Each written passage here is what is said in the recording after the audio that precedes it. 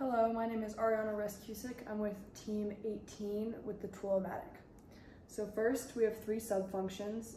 Sub-function number one is tool accessibility, which you can see right here in a little bit more detail.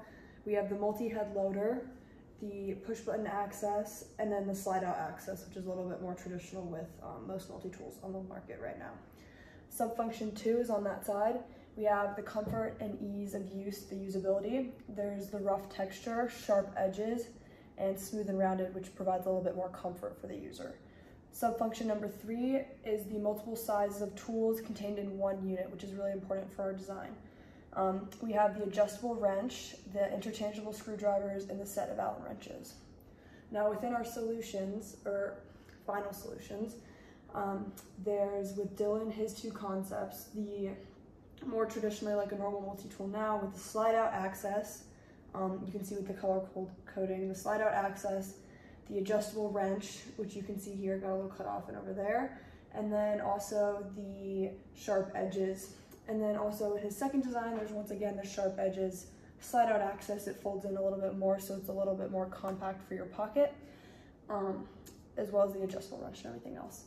And then for my two solutions, I have first a circular type of idea where there's smooth edges, you can push buttons and different pieces, different tool heads come out, as well as the set of Allen wrenches, which is contained within the circle, so it takes up a little bit more space. And then my second idea was like a wrench idea with a handle that has buttons that you can push out different heads.